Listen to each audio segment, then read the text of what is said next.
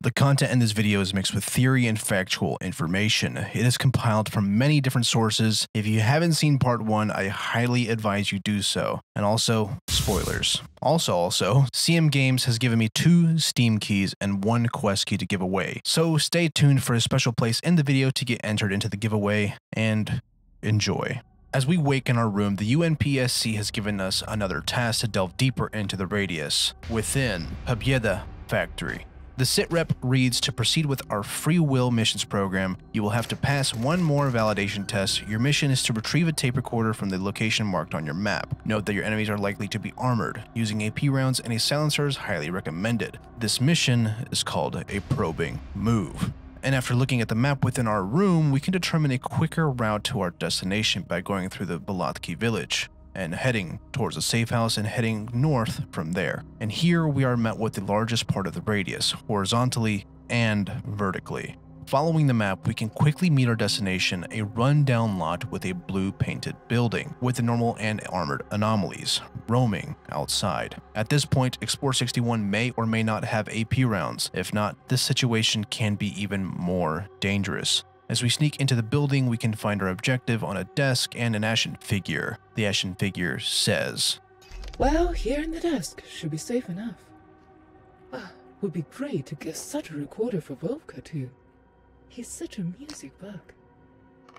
Now, unfortunately, we cannot play the contents of the lost voice recorder. We can only speculate the contents despite the retrieval mission only being a test. The UNPSC so far hasn't misguided us into acquiring information that was not relevant to the free will missions program, which at this point, from what we've gathered in the previous video and now, is most likely ascertaining to freeing the will and minds of the explorers that have delved into the radius and the inhabitants. As the contents of the tape recorder are mysterious, all we can do is move on. There's not much evidence pointing to anything, unfortunately. And after completing this mission, we get security level 3, which will be handy for the next mission.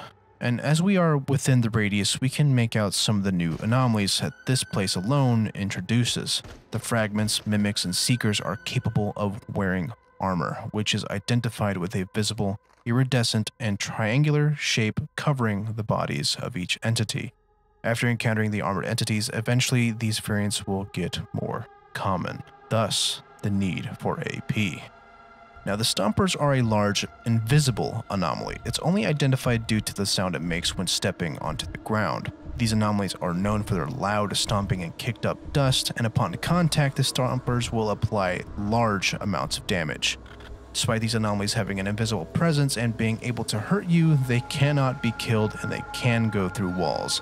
But what's interesting about these anomalies is the prints they leave behind. The name Stomper would more likely imply to footprints, yet the prints are from large hands. The scythe anomaly is a ring-like distortion that comes from a center point at regular intervals. It hums in a low tone while going up in pitch as it extends, and as it extends, it seems like there's some segments of time being reversed, as there's what looks like rain going back into the atmosphere. And as the anomaly extends and contracts, it can damage you or, worse, kill you. Now, after the mission, we come home to Vano, and another page appears in our pack, and it reads, "Mom seems to have had a rough day again. Someone stole the tape recorder the staff got for the manager's birthday. The thing was hidden in the factory office. Not the safest place, if you ask me. And so the staff went on arguing whether to call the cops or chip in for another gift until, ta-dum, the boss found out. Yeah, sounds rough enough." From the conversation alone, similar to the previous notes we've gotten, another item has disappeared and another connection is made. Fast forwarding to the next mission, the intrusion. The debrief states you were assigned with a priority mission. Collect the bomb, proceed to the office building, blast the armored door on the first floor. Inside, look for the white case. The site is heavily guarded. Bring powerful firearms, lots of ammo. And as we approach one of the locations for entering the factory's facility, we can see Katya's porcelain figure. Again, she states this. "My mother worked at the factory. Long days, what with that commute. She liked it all right, mostly because she got on well with her team. She was a strong woman, everyone respected her. She said she didn't want for me to work at a factory or anything like that. She didn't think I was built for it. Too soft, too impressionable. And I got good grades, especially in Russian and literature. So she wanted me to go to university and become a secondary school teacher.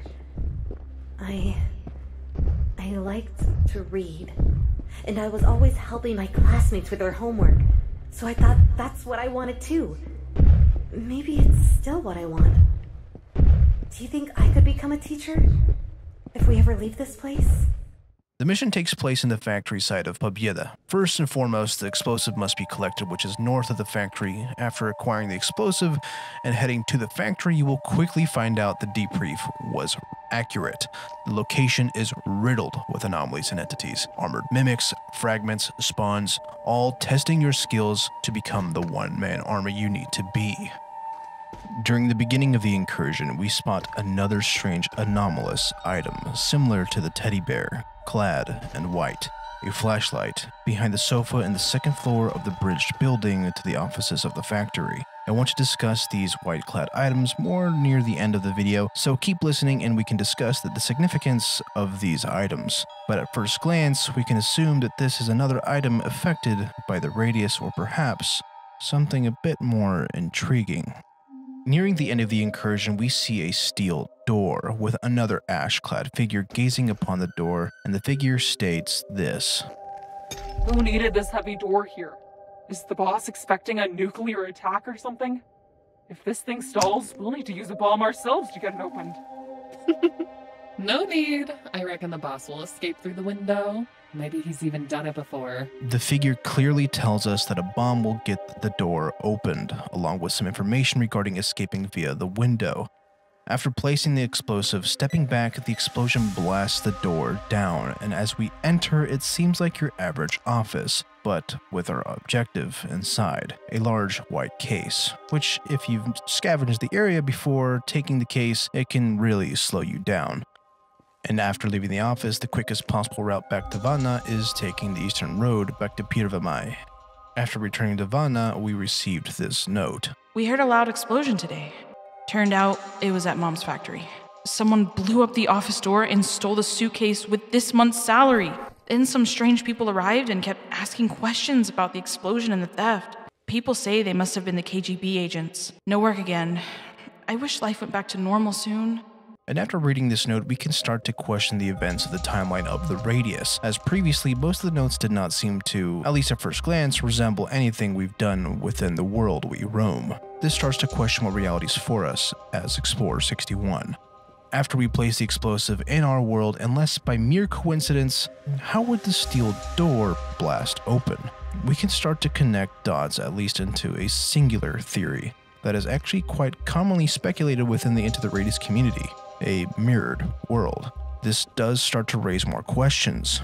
If the KGB existed during this time frame, the original time frame we speculated before, being between 2010 and 2015, could be dissolved in an instant. The KGB was established in 1954 but abolished in 1991. Now I do want to discuss this theory some more in another video. But let's continue and make sure to keep this theory in mind, as we'll discuss it a little bit more in the video and in part 3. So, part 3 confirmed. After completing a few more side missions for the UNPSC, we are tasked with another high priority mission that leads us to the second to last place of the radius, and by far one of the more terrifying ones, Kolkaz Zarya.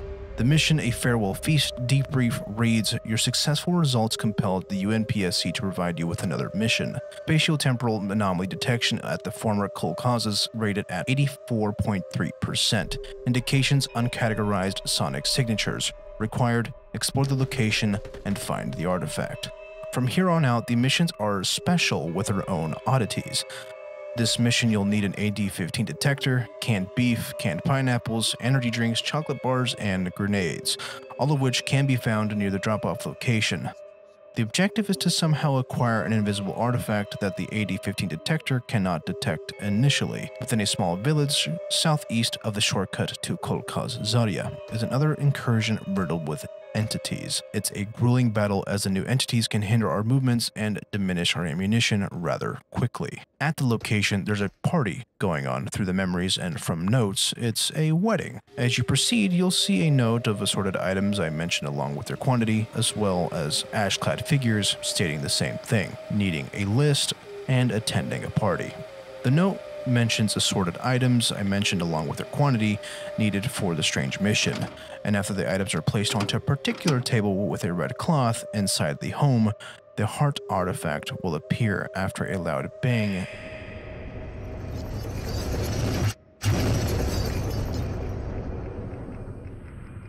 and clumps of ash fall onto the picnic tables outside. Then it's time to head home.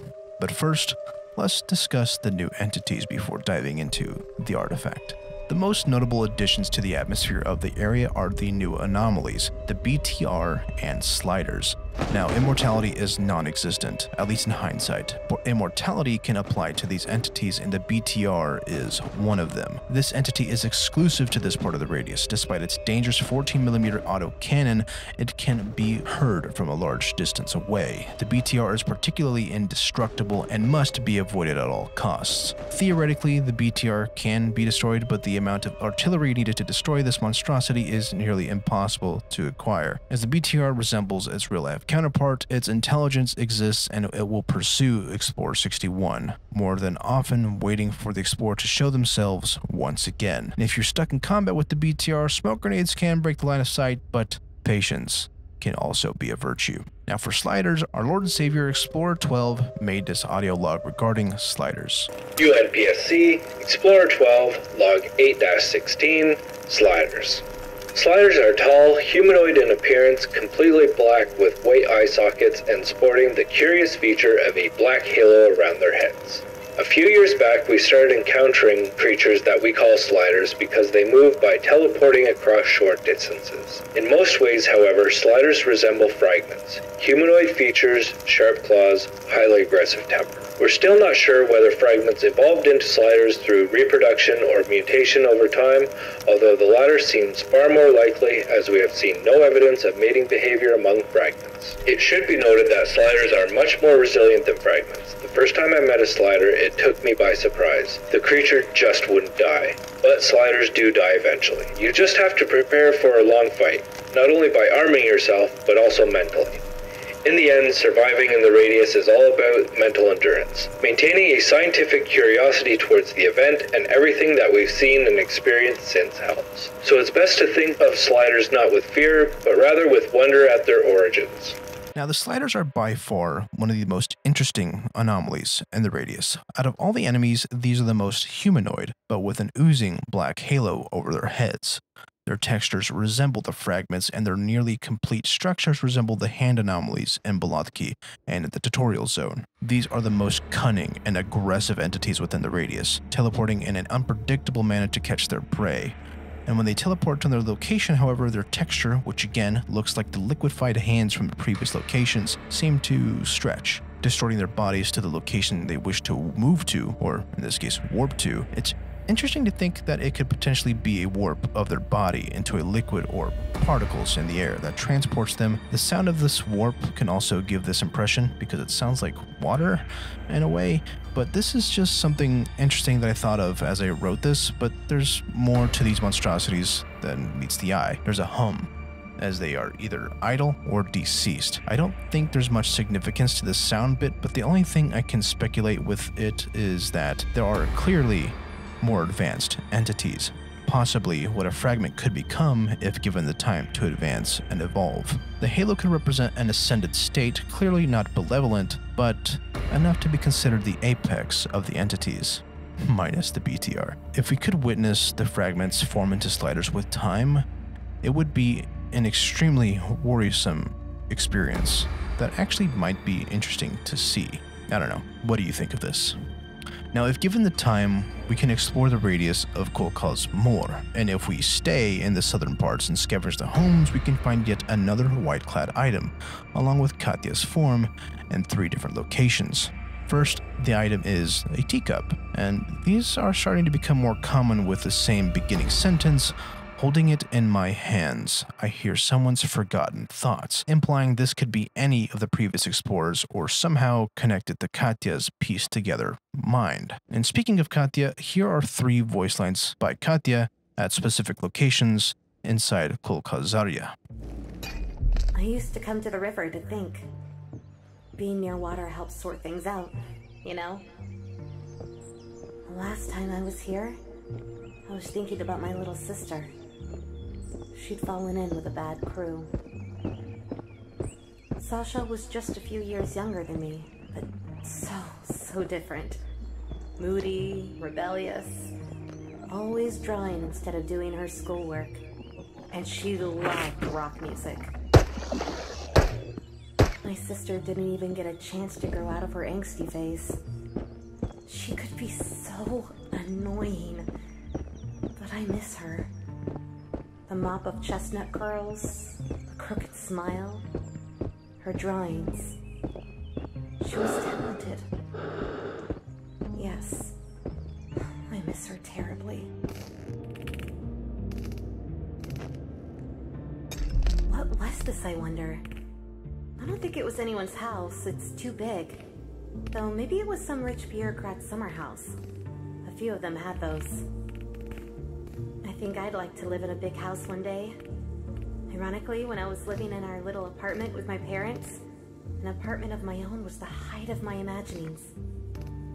But after all this time in the darkness, I keep dreaming of a big house with big windows and lots of open space. Would you want something like that? When you get out of here, I mean? Do you dream of getting out of here?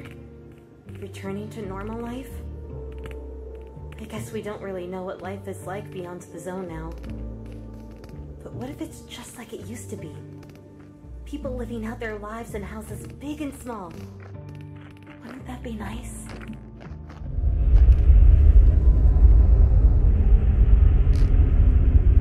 Physics wasn't my best subject in school, but I understood enough to know this isn't supposed to happen.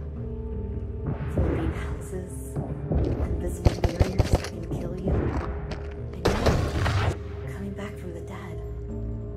None of this is supposed to happen. Don't get me wrong, I'm glad you're alive. But every time you die...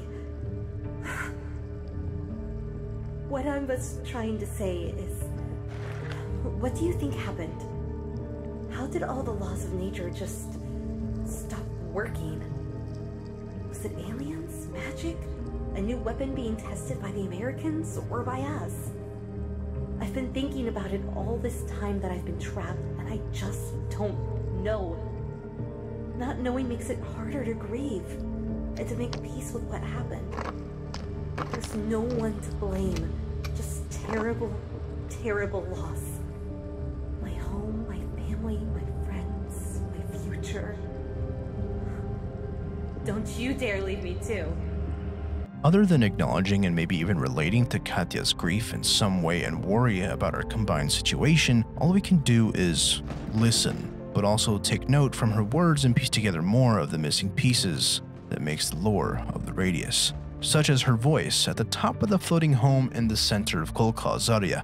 She confirms that we come back from the dead and even speculates the cause of the Pechorsk event, feeding us information that may deter us from our original assumption of an anomalous asteroid, aliens, magic, or a tested weapon. We will formulate more theories in part 3. And after reaching Vanna, another note appears in our pack, and it states this. Sasha and Boya are gone, killed in the explosion on their wedding day. No one has any idea who would dump a grenade at their place. I still can't collect myself. Damn, I can't imagine how their parents are coping with the grief. Feels as if Pechorsk has become home to some evil power that keeps bringing misery upon us all. More evidence points towards the mirrored world theory with this note, as we potentially take the lives of a couple of whom we have no connection to, but Katya has a single connection. Her sister, Sasha. What's concerning about the heart artifact, the description reads, this artifact glows and pulses. If you hold the beating heart in your hand, it sends warm waves all over your body. as if this is supposed to resemble a heart, and after the note, if this is supposed to be a heart, it must be one of the two individuals who died from the grenade, and I assume it would be Sasha, and with their ever still beating heart. And after the completion of this mission, we unlock the final security level, nearing the end of the game, and after proceeding with the game further, we can acquire our next mission. The debrief for Kids Playground says, the committee appreciates your compliance with our orders. Your next task is to explore another epicenter of abnormal activity located in the rail depot. All artifacts collected must be delivered to the facility. Repairing our armor and acquiring more AP ammunition is recommended. Going back into Kolkata Zarya, at the train depot, there's children at play, at least their ashen memories say. As we approach the depot, or in this case taking measures safely away from one of the entrances to the compound, we can see that the place is riddled with mimics and potentially sliders and seekers. As we play through the incursion and defeat the enemies, we have to discover an artifact. Scrounging around, you can run into a few children specifying the usage of lights upon train cars. After each train car has been flashed with a pocket lamp, a loud train horn can be heard outside, and we can see a train manifest and move. Then our 8015 detector decides to go off. As we head out to the train, we can hear the detector get louder, and we flash the rear train car. The hoop artifact appears. A translucent, flat, green ring. The moment the artifact is picked up, the train and its rail car begin to move on its own, with ash blowing from the front of the train, and if you stay in the train car, it will take you back to Bana. And after the completion of Kids Playground, we have quite a bit of downtime before we can take on the next mission, but also a note appears saying, Another fatality reported at the train depot. The watchman was ran over by a train. They also caught some kids on the site, deadly frightened. They confessed sneaking into the depot, though I don't think they could get that train moving, could they? The thing was broken, rotting there for the last 15 years or so. What power could do that? More evidence of a mirrored world, and more death. This note and the circumstances to achieve this outcome also raises some questions. How would the kid figures know the method to summon the train? Do they have influence on the radius? Maybe the radius took their imaginations into some kind of fruition? I'm not sure, but regardless, this brought a new anomaly into the radius, similar to the BTR with its immortality, and it was connected to the potentially mirrored dimension. The power of the radius formed a new life and breathed life into the train elsewhere at the same time and moved it at the same time.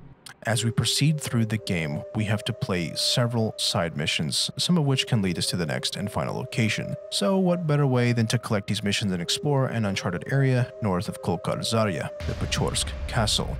To spare us from whatever lies beyond the bridge, behind the closed gate, we simply complete any mission before us in the first part of the castle, but the whole area is already an absolutely terrifying part of the zone as the sky is covered by the radius anomaly, surrounded by its orange hue. Before the bridge is a safe house, and in that safe house, another and final white-clad item, a camera. These white-clad items retain what seems like memories. These anomalous items are the teddy bear from Balatki village, the flashlight from Pobeda factory, the teacup from Kolkata Zarya, and the camera from the outskirts of Pachorsk Castle. As you hold and read the descriptions of each item, they begin with, holding it in my hands, I hear someone's forgotten thoughts. Each seems to be tied to Katya, not just because it's a similar white-clad figure, but each item is relatively close to one of her places of origin. The teddy bear relates to a promise, a sentimental value. The flashlight relates to a camping trip, the teacup being too hot, and the camera taking photographs. But the camera also states Sasha's name, more evidence pointing to Katya. The only question now is, what is the semblance when it comes to Katya and these figures? Why are they in the game, and why are they prevalent? Maybe we'll find some answers in the castle. The rich and powerful made this their home for centuries. When we came here on a high school field trip, I thought I could still smell the open hearth. The wine, the suckling pig, the blood. Not much for lords to do, and there's no war or political intrigue to amuse them, so blood kept flowing in their halls. They tortured and killed anyone who displeased them, to make an example of them or simply for entertainment. Then, the castle fell into disrepair. And anyway, the times were changing. The rich and powerful built themselves new palaces. This place stood abandoned for centuries, though passers-by would sometimes squat amidst the ruins. Bandits, vagabonds, children without parents. A band of partisans stayed here briefly during World War II. They all died here. In the 50s, the Soviet government finally noticed the castle and turned it into a museum. And now this is all that's left. Can't smell the blood of past centuries anymore. Can't smell anything human. I wouldn't call myself religious, but maybe we're paying for the sins of the past. For all the sins of humankind. The final mission, Ouroboros, which can be defined as infinity. The debrief of the mission reads, Explorer 61, the committee is inspired by your enthusiasm. The Radius has granted access to the castle and the PSZ Center. The phenomenon is and requires further research. Sufficient combat training is required. Now, it's highly suggested that Explorer 61 brings a light NAD-15 detector, a large surplus of AP ammunition, syringes, and a gas mask. This is the final bout. This is where Explorer 61 needs to become a force to be reckoned with and prove their worth. A brief description of the castle, in short, is that it's a relic of the past, something with history dating back to 1540. The ruin was supposed to be restored from the Council of Pachorsk, yet it never saw that day. It could be because of the Radius and its disappearing acts, because for some reason, the money for it just went away.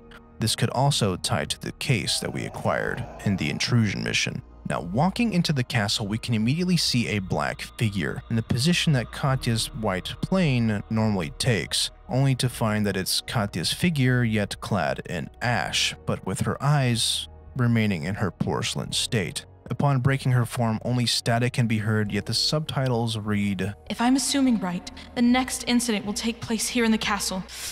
The door's blocked. How does it... Or maybe I just leave it alone. Hey, is someone in there? Making your way through the dreaded halls and underways of the castle is what feels like hordes of heavily armored enemies and a variety of anomalies with very few parts that have a small element of peace. And throughout the traversal of the castle, we see Katya's ash form 3 more times. And these are her words. The door opened on its own. There was a glimpse of light down the corridor, so I went in. But now it's all black. I'm scared to move on. I hear something moving in the dark. I followed a strange ray of light that came out of nowhere, as if I was in a dream. It led me up here. Just one look down makes me dizzy. And the haze. What is it? You. Whoever you are. Thanks for leading me out again. Wait, what's that light up there? I thought the castle was closed. So, where are you leading me? Is it where the light came from? What's this? Nearing the inside of the castle and eliminating all of your adversaries, reaching the top of the castle, the AD-15 detector goes off and simply sees a pedestal. Upon the usage of your detector, we enter the final scene of Into the Radius. But before we decipher the endings, we need to discuss 2 concepts. Katya, the god of the Radius, but also the giveaway. Turn to the giveaway within the comment section, say I love lore along with your questions or theories for the Radius and whether or not you are on PC or Quest so I can get you these keys. I will decide on a winner on a YT community post and my Discord for those comment sections. Now let's get back into the lore. And thank you CM Games for providing the keys. Now, why is Katya's form different from her previous formations? Why is she clad in ash and not porcelain? Her dialect has also changed to just static. Why? First, Katya's form in these parts are now memories of a previous state as they reform the ash state after the memory concludes, similar to the previous ash figures. The way it reads also feels as if her and another explorer has gone through the same scenario, but she sees a white light in this process as they delve deeper into the castle, which could be the light from the haze anomalies. I'm not too sure. Each memory is what sounds like a near identical reenactment of our journey to the top. Why her eyes are white though is beyond me. But but I have a small theory if her presence was true. These remnants of her are still forming, leaving her eyes and her voice, which hasn't been made into this ashen memory, as if time hasn't caught up yet in some way. But this is just a theory of why she remains this way. I'm not too sure, but however, upon further reading, it seems as if these memories are experiences firsthand from Katya regarding the anomalies that appear throughout the radius. One mentions the door randomly opening, another mentions a lit corridor turning black, which could relate to the black grass. The third mentions dizziness and the haze anomaly. The fourth reveals more haze, but also brings another perspective. She's seeing light within the castle as it's supposed to be closed. Is she somehow witnessing events that we are doing in a different time? Because we need to use the AD-15 detector to, well, find the artifact. So it needs to flash. And the last one at the top before revealing the Grail anomaly provides evidence that she's being led by another person or entity, which could still be this white light. But what of the God of the Radius? What is the God of the Radius? Before diving into the final scene, one would imagine for the average new player, they would think the Radius has a mind of its own and has kept you and Katya hostage, something simple with a damsel in distress, making your efforts troublesome as you reach this final point. We can reminisce in our efforts, and even more so if your difficulty is higher. Katya's struggles, our fears, the hardships, the desolation, the loneliness. We can now confront the source, the God that has tormented us, and Katya. Freedom is within our grasp. If you're a new player, this is what you would think. But for the experienced ones, you'll quickly find out that it's just to be ripped away.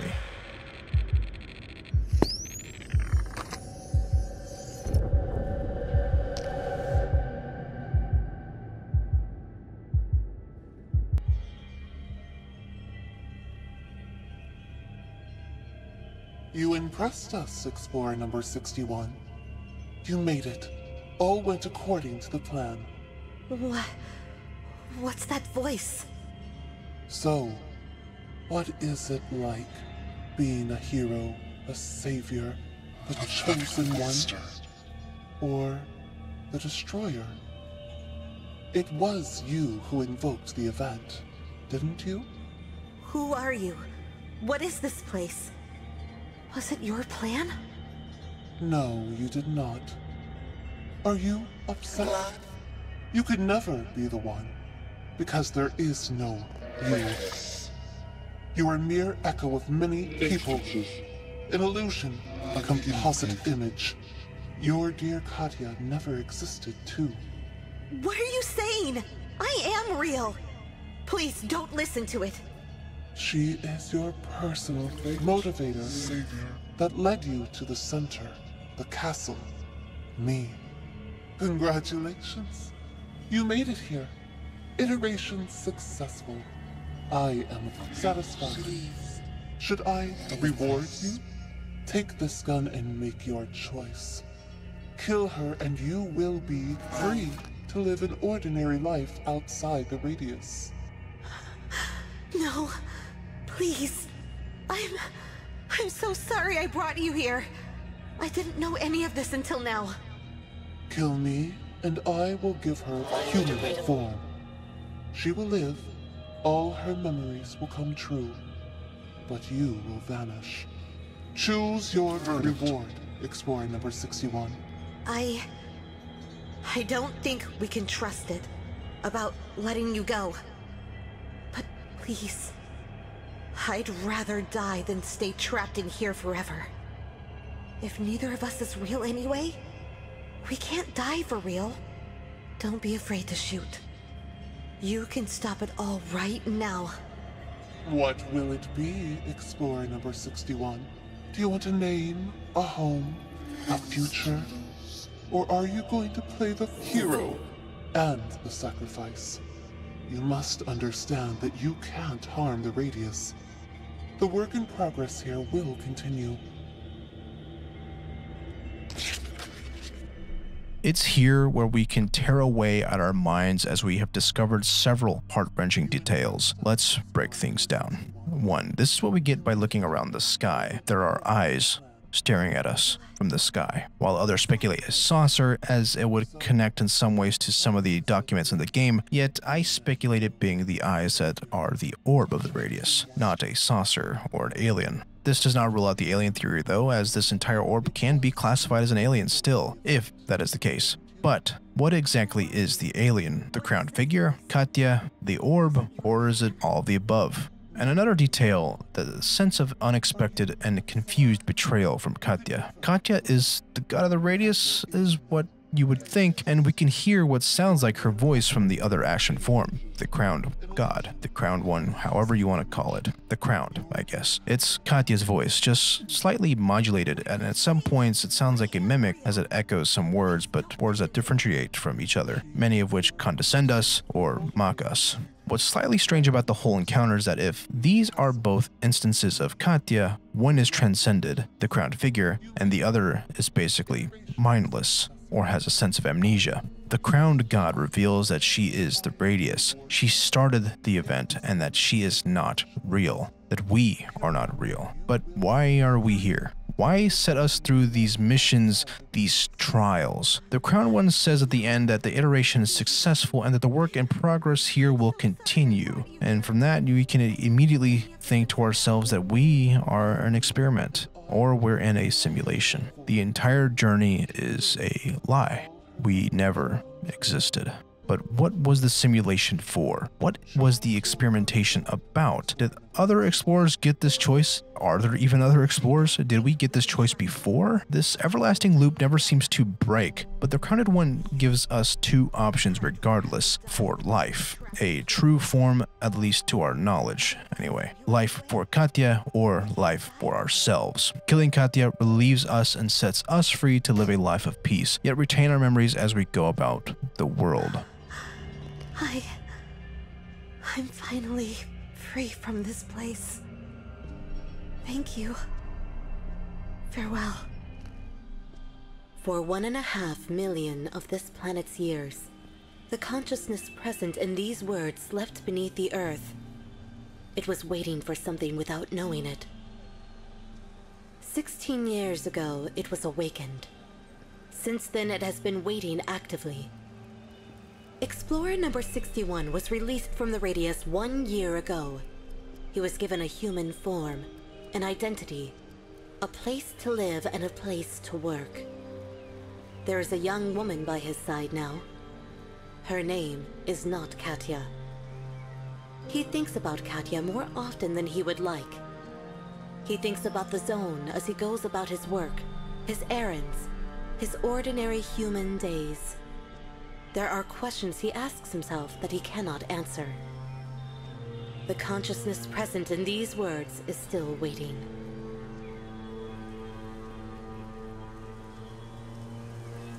And killing the Crowned One relieves Katya and drowns us to the void. But she's happy. Her family is alive and well, the family she told us about.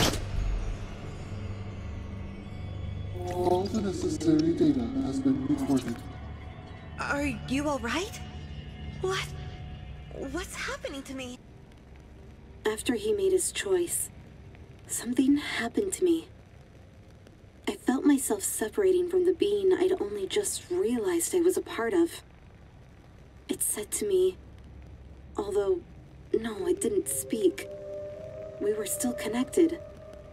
It let me know through impulses sent directly into my neural networks. An act of self-sacrifice has just been performed, and you are to be its beneficiary. Then I was overcome with vertigo and blacked out.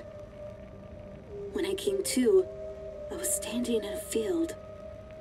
It was speckled with wildflowers that were brighter than anything I'd ever seen before. Blades of grass tickled my ankles as a warm summer breeze blew through the field. A girl of 8 or 9 grabbed my hand. "Katya, come on. Mama and Papa are waiting." Go, I'll be there in a moment," I said, squeezing her hand before releasing it. She threw me an over-serious look. That look children sometimes get when they're trying to prove they're really already adults. Then she shrugged and ran off. I spread out on the grass, face turned up to the sky. A single airplane traced a contrail across the boundless blue. Explorer number 61, wherever you are, even if you are only in my mind now, thank you. Thank you. Now, these two scenes are of our own decisions, one that the explorer, feels is right. But what if we don't like these choices? There is a third ending. We can simply end it all here, killing ourselves, and if we decide to take our own life, we can hear the blood-curdling cries of a mimic as we take our final breath.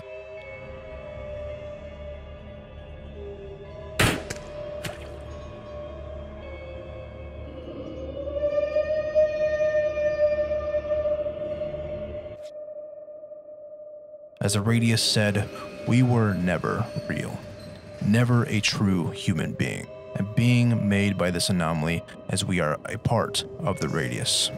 Now I want to backpedal a little bit back to Katya and her ashen memories. The trip she takes as she wanders through the castle, it seems as if it's steps she's taken before the Radius began developing more of its anomalous phenomena, or at least the start of it. And as she reaches the top, it seems as if she can see the Grail without the AD-15 detector we, as the Explorer 61, must use. She stood at the top with a pedestal and a strange artifact lying there, the Grail. And the description of the Grail reads, dazzlingly bright and raven black. Soft and hard, the Grail attracts the eye and mind.